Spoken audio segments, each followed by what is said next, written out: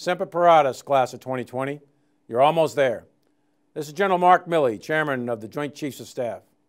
Congratulations on your graduation from the United States Coast Guard Academy. You are indeed always ready, as your motto says. When you first entered the academy, you were swabs, just entering the profession of arms. You came from all over the nation and all over the world, from different backgrounds and cultures. I'm sure that when your boots first hit the deck, when your muscles ached during sea trials, and when your intellect was stretched late into the night in Satterley and McAllister or Yeaton Hall, you thought to yourself, what am I doing here? What does this profession mean to me? What does this profession mean to the country? Throughout your time at the academy, I'm sure that each and every single one of you came to the same conclusion. And I'm sure of that because you're here. You're here on graduation day. You committed to something bigger than yourself. You endured these last 4 years of pushing yourself physically and mentally to be part of the fabric that holds this nation together. You have realized that it's not just about you anymore. It's about the classmates beside you, your family behind you, the Coast Guardsmen that you will lead. But leading men and women is not just about competence and expertise. It's actually much more than the hard skills you picked up in the classroom. It's all about character.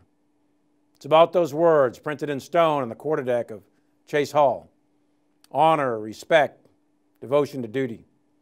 These words can't be abstract for you. You need to understand for yourself what it means to be a servant leader, to be selfless, to have integrity, to be respectful, to live up to your core values of honor and duty. In our profession, you must develop a bond of trust like no other occupation in the world. You have to trust each other. You have to trust the chain of command. You have to trust the petty officers and the seamen, and they must trust you. And you have to earn that trust. You can't walk out of a forward operating base in Afghanistan unless you trust that everybody walking out with you has your back and knows what they're doing. You don't fly into a hurricane when no one else will to pull survivors from the rooftops or board a drug cartel's semi-submersible without that trust. That bond of trust is not just to keep you and your teammates alive, but in fact to keep the country alive. You see, the American people, they trust us. They trust those of us in uniform to defend them. And we, in turn, trust each other to accomplish the mission in the toughest of conditions. As you leave your homes for your first duty assignment and begin your journey, you will serve your country during a time of incredible challenge and increased complexity around the world. The world around us is becoming increasingly unpredictable and under increased strain. 75 years ago, at the end of World War II, the bloodiest war in human history, people throughout the world said never again. So they set up processes and policies and laws and organizations such as NATO and the United Nations. This international order was designed to do one thing: to prevent World War III, to prevent another great power war. Today we talk about terms like great power competition and great power war in conversations in classrooms so easily. But not so for the greatest generation. In the short period of 31 years, from 1914 to 1945, World Wars I and II were fought among the great powers of the day, and 150 million people around the world were slaughtered in the conduct of war. I had an opportunity in June last year to go to the 75th anniversary of the Normandy landings. I was talking to several of the veterans, and I leaned over to one of them who was in a wheelchair, and I said to him simply, "What is your lesson from World War II?" He looked up at me and tears came to his eyes, and he said, "General, never let it happen again. Never let it happen again." So this is where you come in, the class of 2020. It is our task to ensure that the peace is maintained, and that is only done through our military strength and readiness. We are now in the 75th year of the international order bestowed upon you and me, and that order is under assault. It is being challenged. Reflect for a moment on what you have seen while you were here at the Academy. An aggressive Russia intervening in Syria and other parts of Eastern Europe. An assertive China militarizing the South China Sea. Continued tensions on the Korean Peninsula. Malign behavior from Iran and its terrorist proxies. All of this and much more has happened in just your 4 years here at the Academy. And now it's become ever more complicated with the introduction of the Corona-19 virus. So what does this mean to you as you report to your first duty station? So the Coast Guard is uniquely situated to respond. You are both a military service and a law enforcement organization. Diplomacy is your weapon. The Coast Guard operates with over 60 countries all over the world. Building partnerships and sustaining trust with allies allows you access to contested regions in a manner that is not viewed as escalatory.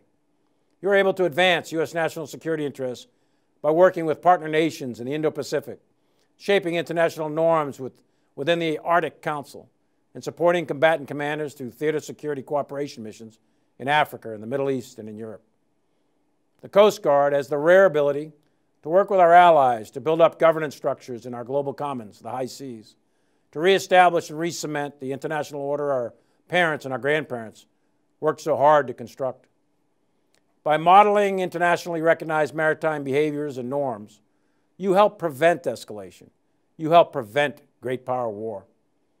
Since your founding in 1790, the Coast Guard has been there for every major war involving the United States and will always be there with your sister services. And today, you're going to join that long blue line, and you're about to take an oath of allegiance. And in that oath, you're going to swear that you are willing to suffer serious harm or death in the cause of freedom. You're going to swear to support and defend the Constitution of the United States of America against all enemies, foreign and domestic. You know, there's 196 countries in the world, and all of their militaries. Of all of those militaries, of all of those countries, we, the United States military, are the only one that swears an oath not to a person or a government or a king or a queen, not to a tribe or a political party. No, we swear an oath to an idea, and it's a powerful idea. It's an idea that has brought down tyrannies and dictators. It's an idea that Coast Guardsman Medal of Honor recipient Douglas Munro gave his life to protect as he rescued United States Marines on Guadalcanal. It is the same idea that Nate Bruckenthal paid the ultimate sacrifice for while intercepting a suicide bomber attack in 2004 off the coast of Iraq. It's an idea Coast Guardsmen like you throughout the last 2 centuries have given their lives to protect, and it's a simple idea like all powerful ideas really are. So what is this idea? What is this idea that is embedded in this document that we call the United States Constitution? It's simple. It's an idea that says that you and I, no matter who you are, whether you're male or you're female, no matter if you're Catholic or Protestant, Muslim or Jew, doesn't matter what your religion is or if you choose not to believe at all. It doesn't matter if you're black or you're white, Asian or Indian. It doesn't matter the color of your skin. It doesn't matter how you identify. It doesn't matter where you came from or what your country of origin is. It doesn't matter what your last name is. It doesn't matter if you're rich or you're poor, famous or common. In this country, in these United States, under these colors of red, white, and blue, every one of us, every single one of us, are all born free and equal. And we will rise or fall based on our knowledge, our skills, and our attributes. We're going to be judged by the content of our character. Nothing else matters. That is all it is. And that is the organizing principle of this great country called the United States of America.